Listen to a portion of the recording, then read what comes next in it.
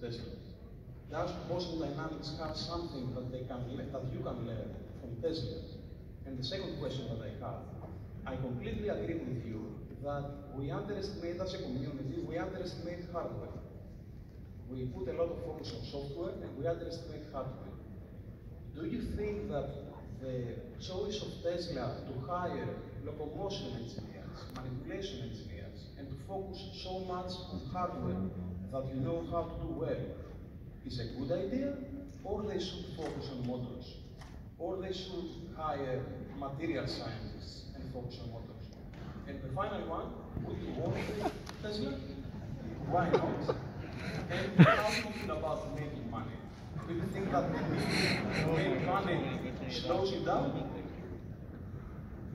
Those are some very good questions. Why don't I start with the last one, and then you can remind me the others. You know, for this new institute, we are specifically, as I said before, we're trying to avoid being focused on products. It doesn't have so much to do with making money or not making money. It has to do with what the time. I think there's some really hard problems in robotics, especially having the physical connected to the intellectual or the cognitive. And it might take us 5, 8, 10 years to solve those problems or to make significant progress. And I want to have some of the people at our organization willing to devote a long-term effort like that. And I think when you're working on a product, especially if you're trying to get into the black, so back to the money thing, I had a chart which I decided not to show.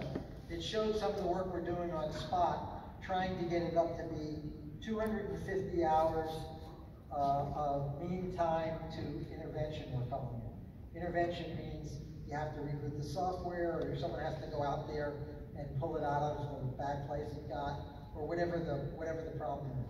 And we're trying to get to 250 hours, which is very significant and very useful if you get there.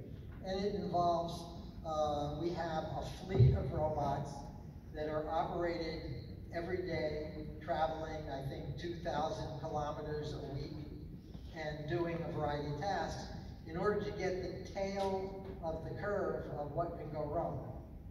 And I think that's in the way, or could be in the way, of working on the longer term fundamental solutions. And so I think it's important to do that. You asked me a Tesla question.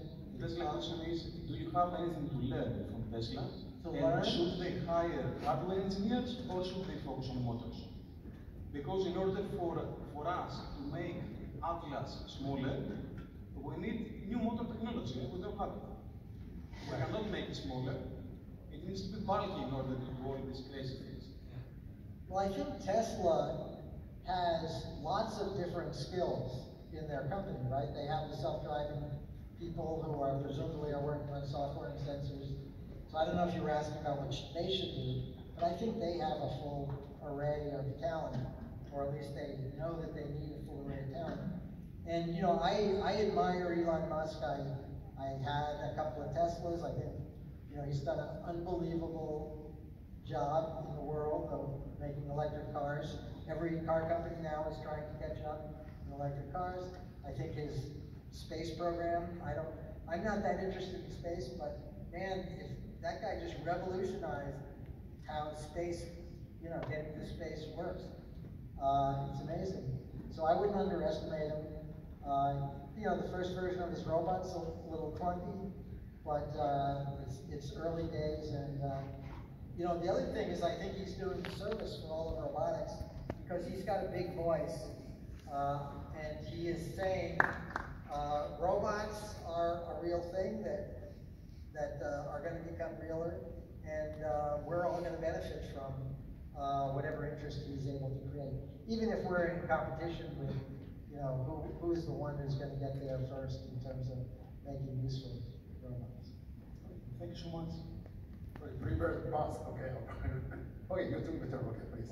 Thank you, Professor Raibert.